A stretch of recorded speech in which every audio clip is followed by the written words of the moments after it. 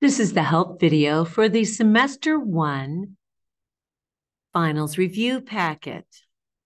This is the Unit 1 help video. Taking a look here, I'm going to do one problem from each section partially, not completely. So for problems like this, you always want to start by circling what you're distributing.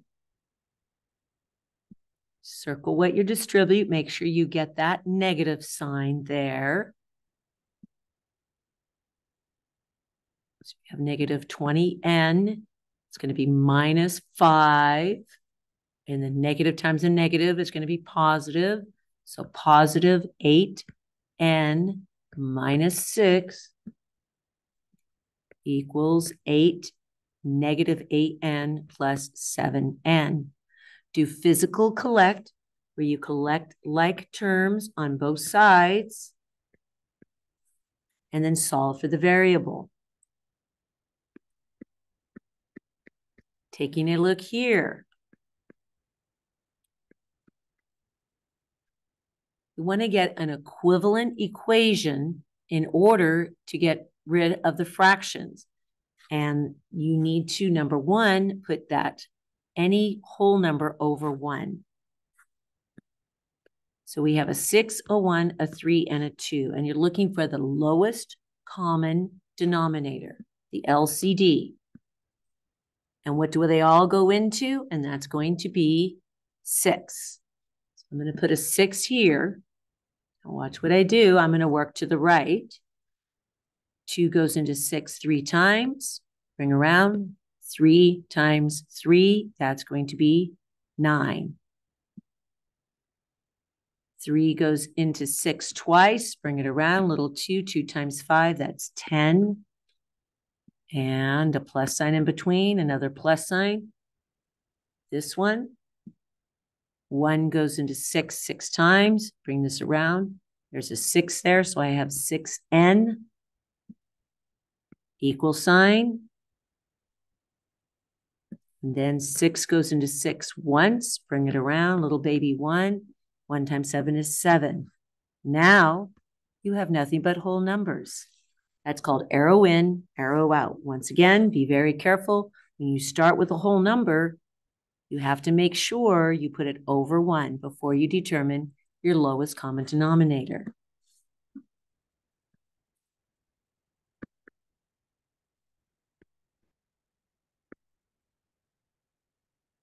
When it comes to simplifying,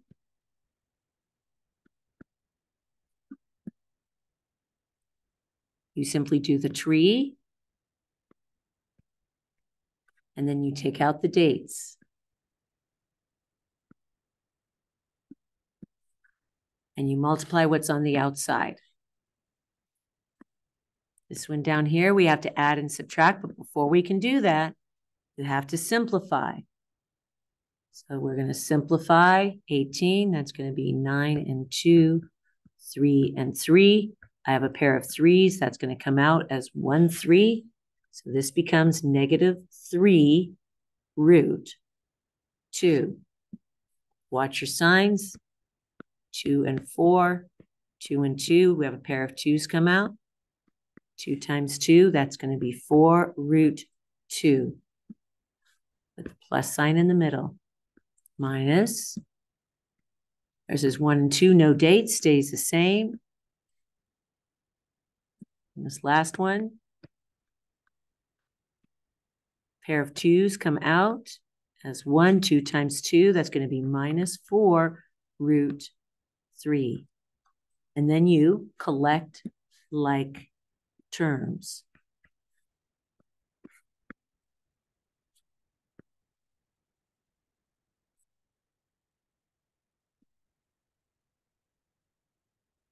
For these, you always want to make sure that you don't simply try to find what it tells you to find. So it's telling you to find this, but it's important your eyeball don't focus, does not focus on that. Instead, you ask yourself, what can I find? Anything. Make it really simple. Anything I can find. Kind of ignore what it's asking until the very end. So let me give you an example. Let's see. This is 26. And if that's 14, 26, 14, you should be able to find this. Of course, is going to be 26 minus 14. You do the math. And here's another example. Again, what can you find instead of should find? This is 26. This is 22. So you can see right here, that's going to be this space. Whatever 26 minus 22 is. You do your math, gets here. So you don't focus on what you're trying to find, you focus on what you can find. And then this entire thing, of course, is still 26. Use those squiggle ends to find what's in the middle.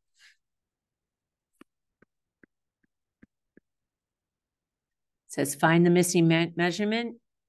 Round your answer to the nearest 10. Take care to use correct units. So be very careful here. Watch very carefully.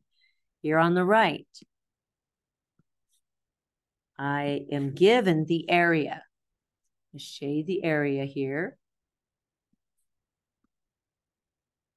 I'm given the area, and the area here is 60 feet squared.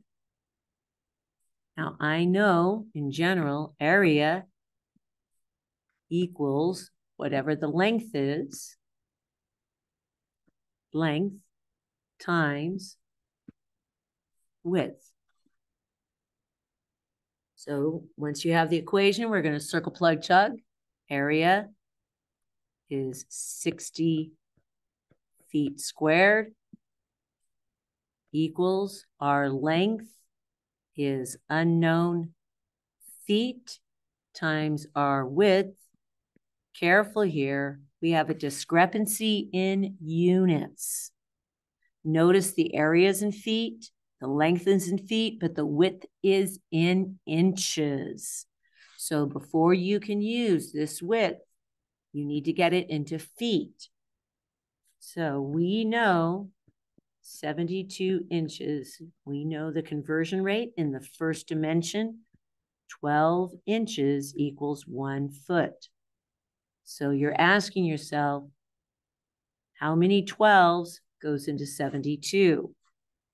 So 72, let's see how many 12s go in there. Well, you know 76 times 12 is going to be, try that, that's going to be 12, carry the 1.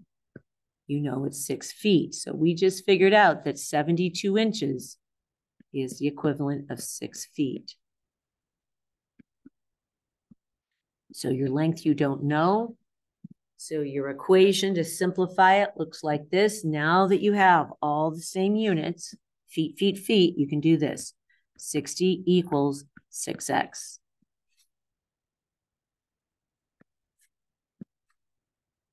And then you solve for your unknown, and your unknown is in feet. So watch the units there. Watch the units.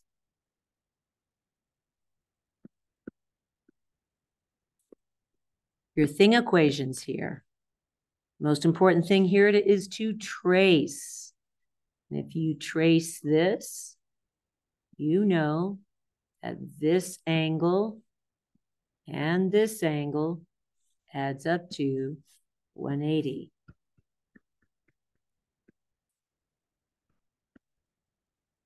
Tracing here, you can feel it's back to back. We know this angle and this angle adds up to 90.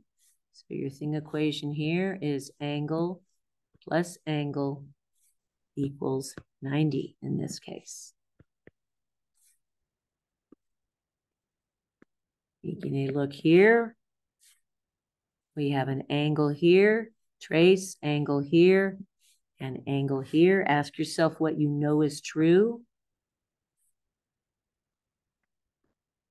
Over here, take a look, angle, trace, angle, trace, angle. Ask yourself what you know is true in that diagram. Taking a look at 19. it says list all the information given by the mark. So you're not making assumptions about what's true here, or even deductions. You are writing down exactly what is true. So I'm going to go one by one here. I'm going to color code it. We know these angles are marked congruent. So I would write it like this. Angle WVU is congruent to the angle VUT. VUT, congruent. That's one set of things that we have congruent. What else is going on? Well, see the double hatch marks? See the double hatch marks?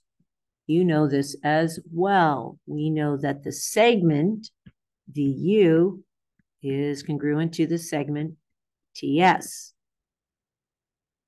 Right? That's given.